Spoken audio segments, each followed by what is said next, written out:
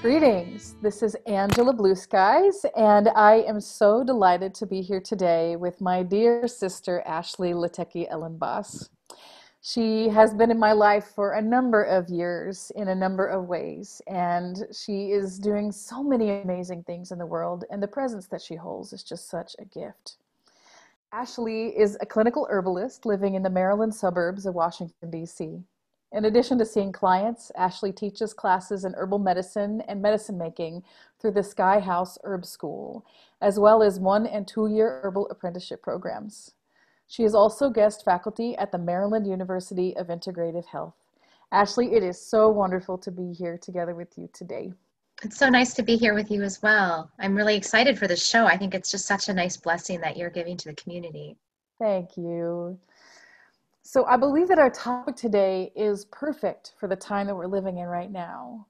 We're all being forced to slow down because of the pandemic, and many people are called more than ever to engage with Pachamama through growing gardens and foraging in the wild.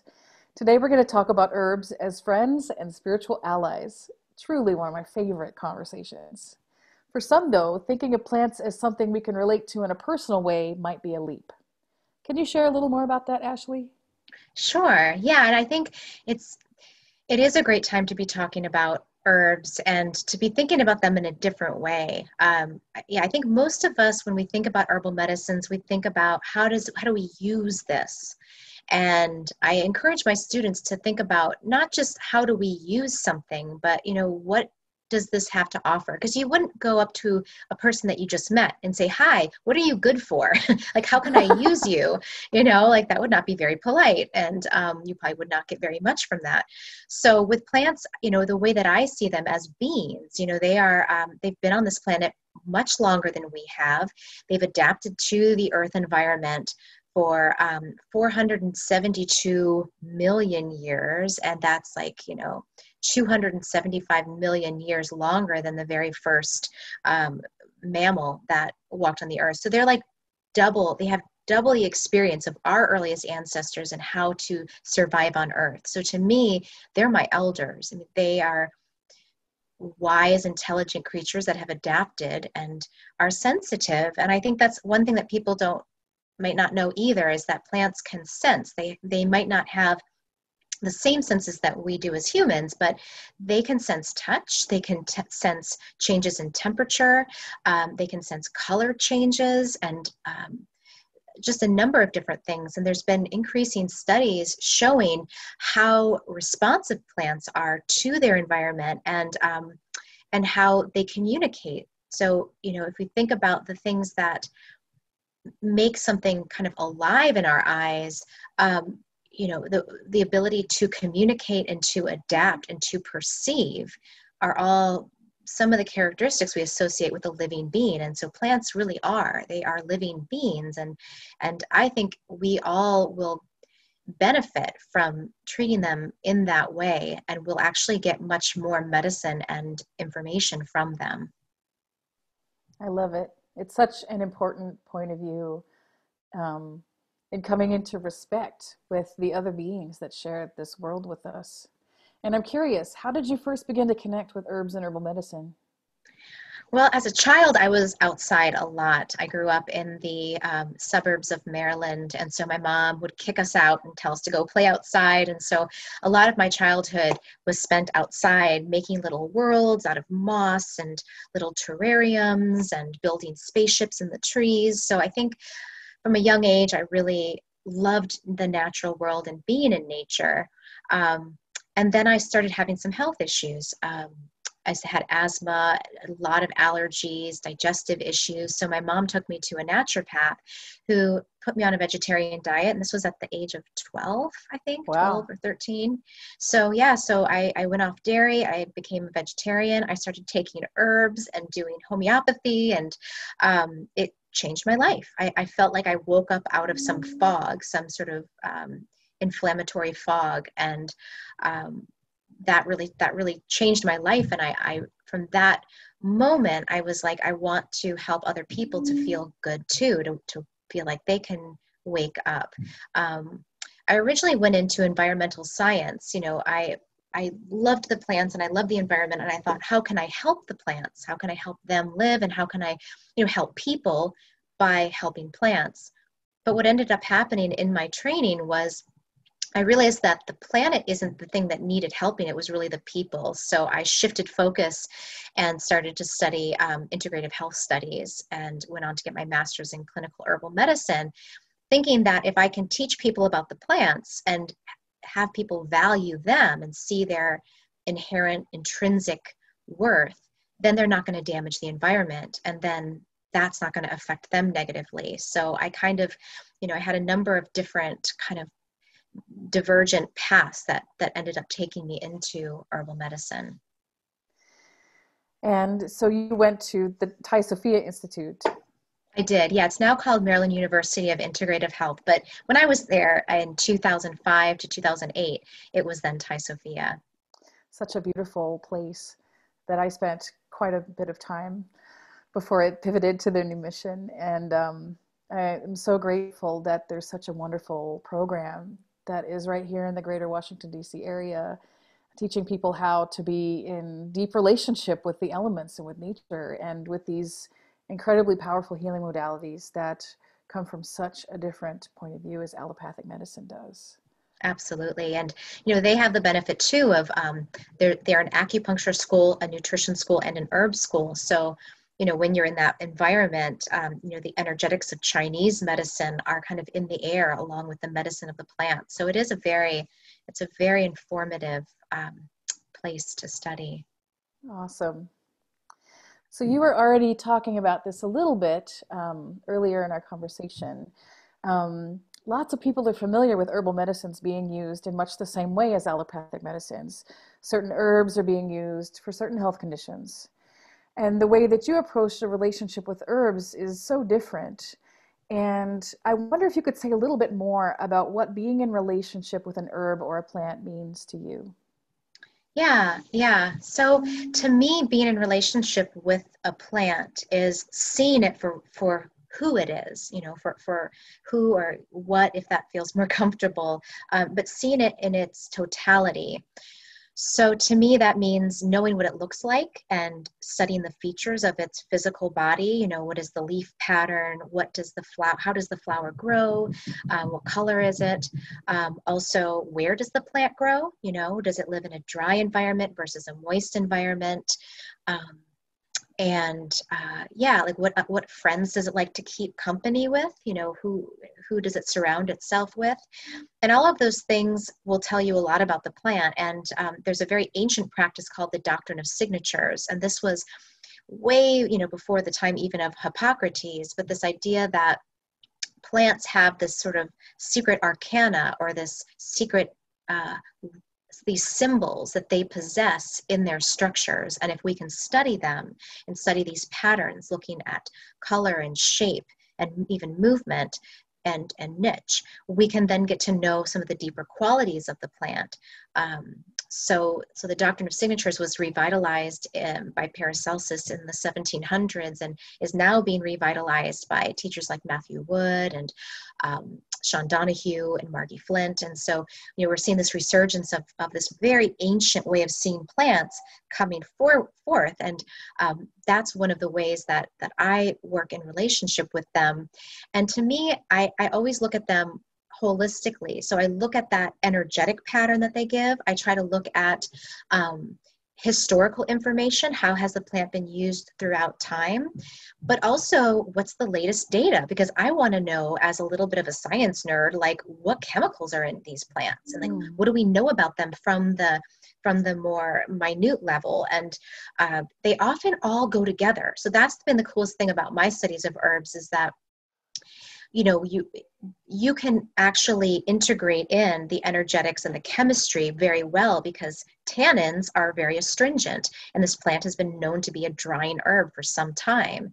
And then it has signature of growing in a very wet place, which has made it able to have things that kind of keep it dry so it doesn't get waterlogged. So you can actually see how, wow, all of these things can be tied together, and we don't have to just go folk or just go science. We can actually do a blend. And so that's how I like to see the totality of the plant, and then I relate with it in that way. And some of my clients, they're, what's going on with them is more energetic. It is more of a subtle body thing. And so for that kind of work, the more subtle qualities of the plant are going to speak a little bit louder. Where if it's something purely physiological, which it never truly is purely, but if they're looking for just more physiological support, then I can go to my background in chemistry and say, okay, well, what are the compounds here that would actually, estrange those tissues, or help facilitate tissue repair, and then that all can be kind of blended together. I love it. And what strikes me is that even the folk medicine traditions were science. They were the science of their day. Totally. And we just don't understand that science in our culture anymore. And we've lost our appreciation for those ways of approaching it. Yeah, absolutely. So in terms of being spiritual allies, how do you personally work with herbs? I mean, they're like friends, and I did a talk at the very kind of beginning of COVID, the COVID outbreak, of like, to me, when I look around my yard or I'm walking outside, like, I don't see green things. I see friends. I'm like, oh, good morning, comfrey. Good morning, rue. Good morning, chamomile. And I just feel like I have so many friends because I know their names and I know something about them. I've created a relationship with them. So, to me, I think on a spiritual level, when sometimes I'm feeling drawn to a certain plant. I don't really understand it fully, but there's something in me it keeps showing up in my life. Like, oh, wow, yarrow again, or like, there's like some recurring themes, and then I'll look it up or do some more research and I'll think, oh, that's why. And to me, like, that's a spiritual message. That's the plant or that energy connecting with me and having something to say to me in dialogue. And yeah, I've had so many experiences with the herbs in my own body and with clients and students over the years that have just affirmed for me that these beings work on such deep levels. I mean, they can change patterns that felt insurmountable, and make huge life and lifestyle changes, that you couldn't even dream of. And so to me, it's just these plants full of this life force, full of this intelligence, they want to support us. They want to help. And, I think when the more open you are, the more multidimensional type of healing you can get from them. I love it.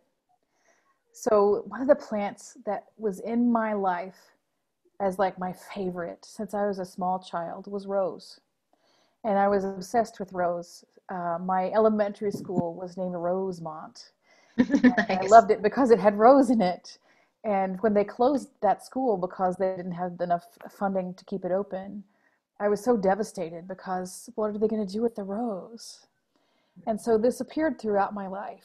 And when I was in Peru, working with one of my mentors there, he would come to me and do healing with me, singing songs of the rose. And I always thought that was interesting, but I never really talked about it. And I worked with him for many years. And he came to me once and he said, you need to work with this plant because it's in your field. And I was so blown away by that because it had been with me my whole life. So I made the time the next year to go back to Peru and work with him in a process called dieta, where I would be in seclusion and following a very restricted diet and like no physical contact with other people and just drinking this rose tea. And it was a very particular rose from the Sacred Valley and that also grows in the Amazon that he was having me work with. And it changed my life. I mean, plants have changed my life in many ways already, but this process was so deep and it awakened a connection with my ancestors that I did not see coming.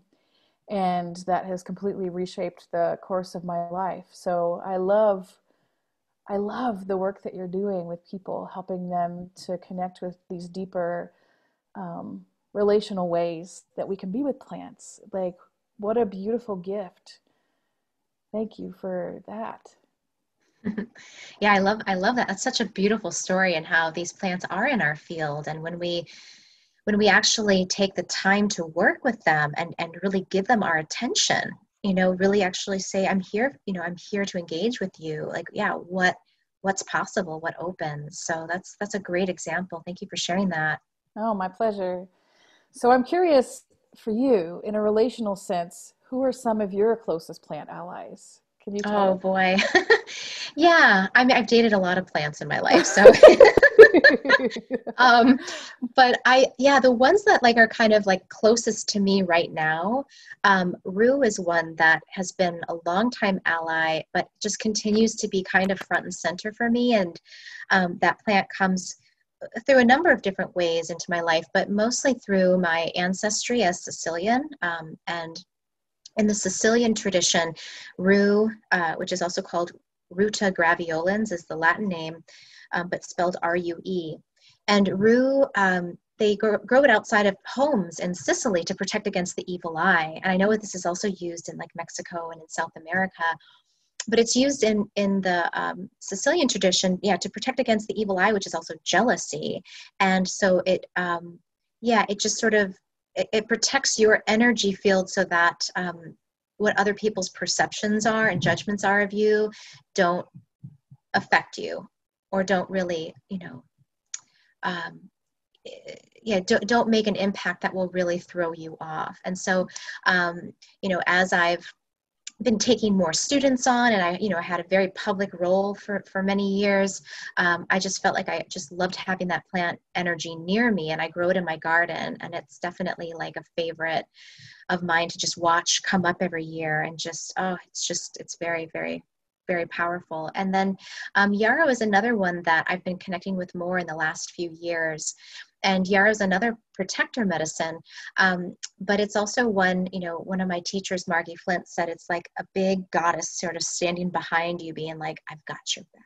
And I feel like in these times, yeah, there's a lot of pressure on us as women to do so much, especially during COVID. It's like there's even more kind of pressure on us to produce or maintain certain things. And yarrow regulates blood flow, so it helps keep things moving so things don't get stuck. And that's one of the risks of COVID now, especially with younger people, is stroke. So it actually can kind of prevent, in some way, kind of prevent that.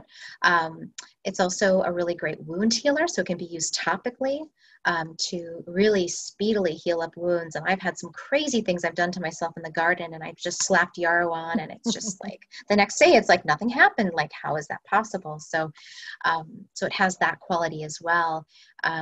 So yeah, those two plants are kind of, I think, closest to me at this time. I love it. I used to grow rue in my garden, and I first came to it because it was a dye plant.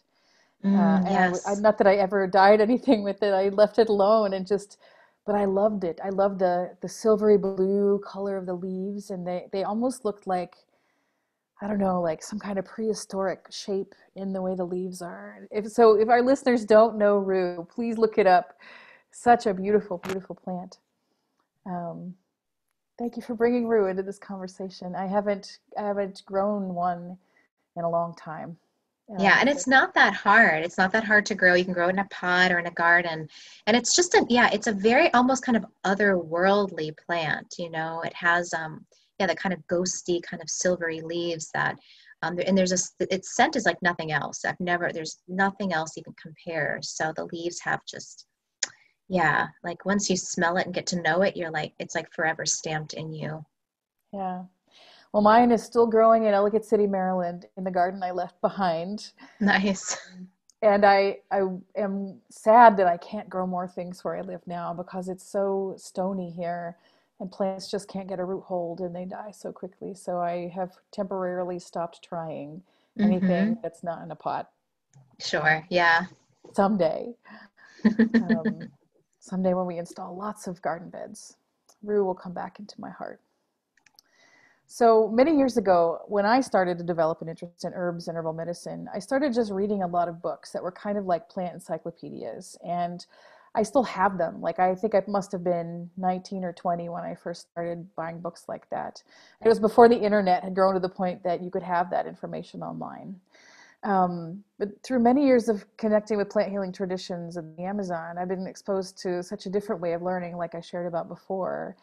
And I'm curious, when you guide your students and apprentices in connecting with plant allies, how do you teach them that? Yeah, I think there's the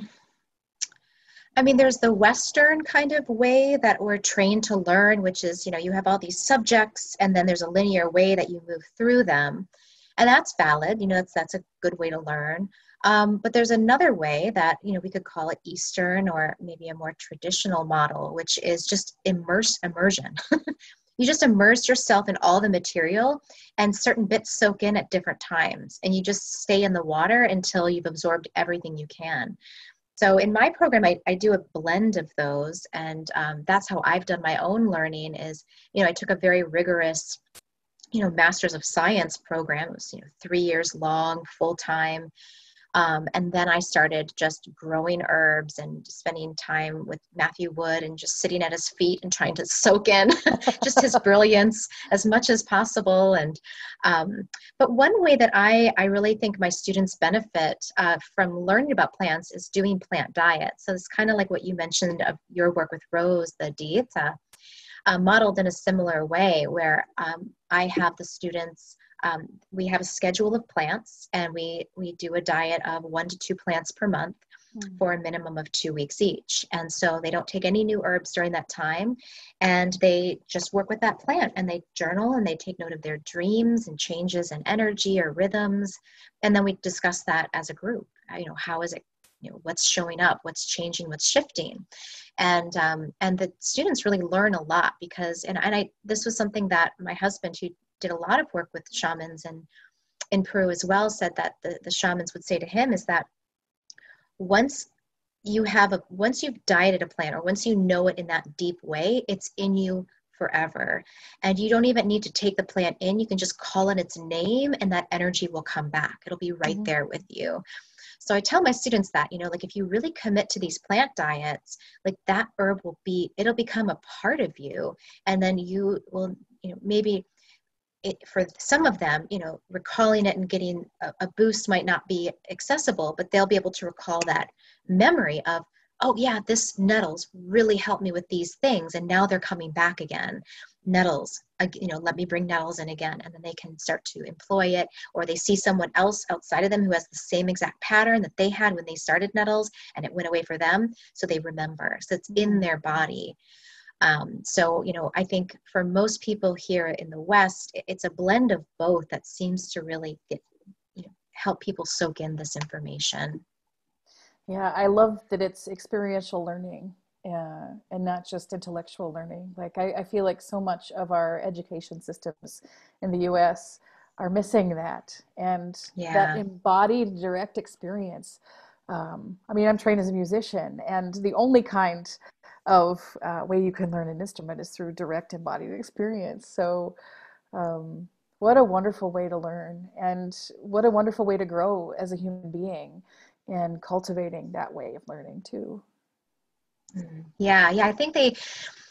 I think they do really get that embodied element. And then we also, I take them on herb walks and, show them the plants and try to help them engage. We do botany too. So they get, we go through all of the different plant families, and then their homework is to go outside and identify them in their own space. So yeah, I try as much as I can to get them, in direct contact with the plants because yeah, there's just no other way to really, really get it in. Awesome. And so you were talking a little bit before about the pandemic in Yarrow, and I'm wondering if we can just pivot in that direction a little bit more deeply. During the pandemic, there's a lot of misinformation, and unfortunately, there's much division within the holistic wellness community about alternative medicine approaches to healing COVID-19. And I've kind of just watched on the edge, a little horrified because there's not enough rigorous science together with people's ideas sometimes. And one of the things I appreciate so much about your work is that you really bring together a deeply sensitive and intuitive approach with rigorous scientific inquiry. What are your thoughts about herbal medicine and COVID-19? Yeah, this is a big topic, and it's one that like I sometimes, it's like I'll feel like I'm making progress in understanding it, and then things change. Like recently, just the Washington Post article coming out with a whole new list of symptoms associated with COVID, like kidney injury and kidney disease. That's sort of a secondary sort of part of the infection. So it's a really hard one. It's a very sneaky, very tricky, very intelligent virus. So I think a lot of us are really on our toes with it, trying to figure out, well, what is it doing, and how do we get to know it? I think the biggest thing that as an herbalist that there's a few approaches that I have been taking personally for myself and my family, and then offering to my students. And the main one is just keeping your immune system strong and healthy. So I mean, that's like the most common sense thing we can all do right now is take the things that keep you relaxed, because there was actually one study that was shown. It showed that they exposed people to a virus. Like they did like a placebo group, and they exposed them to a virus. And then they took a group of people who were exposed to something that made them angry. And it actually showed that people that are angry, their immune system is suppressed 5 times to that who are sort of at baseline. Wow. And, I was thinking like, oh, fear and tension and anxiety would probably lower immunity. And it does. But it seems like, at least in the research, that the emotion that is actually the worst for us right now is anger. Hmm. And so I'm kind of looking out at, at our country right now, and there's a lot of anger, and that worries me. Yeah. That's not where we should be right now. And so taking your nervines, chamomile, catnip, passion flowers, skullcap are just a few herbs that will sort of temper some of those intense emotions. And then our bitters specifically also for the liver and that anger pattern. So like dandelion root and burdock root, some of those bitters would be really, really nice too. So, those are just sort of like, those are some things that we can do to keep our systems sort of even on our nervous system. And then we can be taking adaptogens and immunomodulators. And there's a lot of information out there about like echinacea and astragalus and reishi are just sort of the top 3 that I'm kind of spotlighting for my students right now. And then there's the whole crazy thing about elderberry. I don't know if you've seen a lot of that on Facebook and all over the web. It's that it causes an immune overreaction.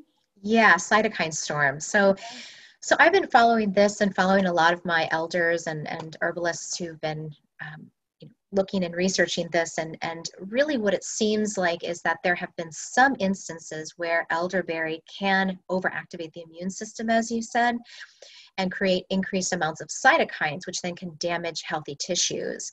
And so the weird thing about COVID is that it seems to do that. It seems to trigger the immune system, and the immune system is overreacting to the virus in some ways. And actually then the body is damaging itself through the cytokine storm. And so the concern is that because this has been shown in some models and only in it seems like this only happens in some people that already have some maybe autoimmunity at their kind of underlying autoimmunity, that the elderberry has that effect. So across the board for herbalists, what they're saying is, as a general preventative, take your elderberry syrup. It's still one of our best antivirals and immune boosters. If you actually get COVID, if you're actually have a fever and you're having those problems, then you stop taking it. So that's kind of, at least in the moment, what I've heard and what I'm telling my students, as a general way of viewing it. And I think that that's a really balanced approach, because, we're taking the science into consideration, but we're not getting afraid of this plant and using it actually when it's at its best. That's awesome. And I think that that kind of information, really clear information about what to consider is important right now, because there's so much like pseudoscience and Mhm. just opinion. People have the thing that they like and they trust, and like science, the gift of science is that it's fluid. Like we keep learning and we keep changing in order to have the most correct and appropriate information. And so um, I really appreciate that about your work, especially. It's so necessary. Thank you. Yeah, and it's fun. Like It is like fun. it's fun. I mean, science is fun. I mean, it's, like you end up going down lots of rabbit holes, but I think as long as you don't lose the anchor in the world of spirit, like you can go down those rabbit holes and not feel like you're selling out. It's like it's just more information. And so I think I tried to reframe it for people and make it simple so that it's not something scary that feels like, yeah, that it's like, out of the realm of understanding, or that it's somehow being used against you. I think that's the downside, I think, of a lot of the way that things are framed in the scientific world, is that they're really kind of talking to the elitist top people who understand, microbiology, and like most of us are like, I don't know what that is. So yeah, it's I think there could be definitely some work on that in that area as well. Yeah, beautiful. So, for listeners who are feeling inspired after this conversation to start exploring herbs on their own, what is a good way to begin? Yeah, get outside. I mean, the simplest, cheapest way is just to get outside and just sit with the plants. And there's a great free app called Picture This. You can download it onto your phone and it will help you identify plants. So if you're, just go on a walk, see what you're attracted to or what pulls you to it, figure out what it is and then do some research into it. And that's a great way to just start getting your senses engaged and start to work with the plants just right as they are. There's also one of my favorite books that I tell, beginners and interested students to buy is Matthew Wood's book called The Book of Herbal Wisdom. And it's just a great starting point because the first few chapters just sort of outline what is herbal medicine, where does it come from, what are the energetics, what is basic chemistry. It kind of gives you an overview. And then he tells these just incredible stories about the plants and how they've been used and how he's had experiences with them. So I find it to be a very nice kind of full, complete book for beginners. And then beyond that, looking for maybe if you're more interested, trying to find a teacher or a program that speaks to you and diving in. And, that's another great way to also just, keep yourself filled up with new information and material. That's awesome. And at the end of this interview, I will have a link to Ashley's website so that if you're curious to learn more, or perhaps even take some classes with her online, that information will be available there. Do Thank you you. have any final words of wisdom for us in this time of pandemic?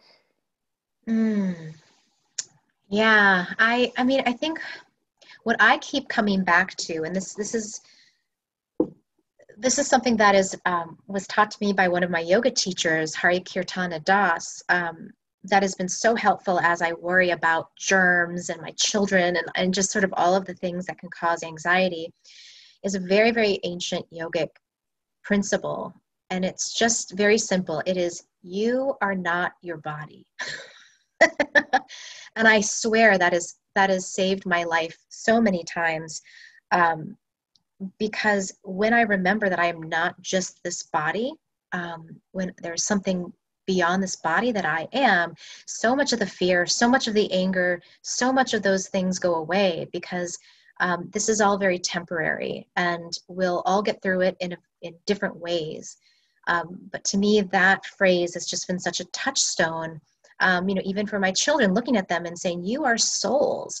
And if you leave your body, it's okay because it's just your body. It's not you. And so that just, it erases so much of the worry and the fear. And it's been extremely helpful. Beautiful. Thank you so much for that bit of wisdom. And so thank you so much for taking this time to share from the wealth of knowledge that you carry about the green growing world. and the ways that it can be our medicine, mind, body, and spirit. Thank you so much for having me. It's been a real joy to be here with you. Thank you so much, Ashley. And for our listeners, just a reminder that we have a new interview that comes out each Friday, and you'll be able to continue learning and growing and connecting with amazing minds and hearts each week. Thank you so much.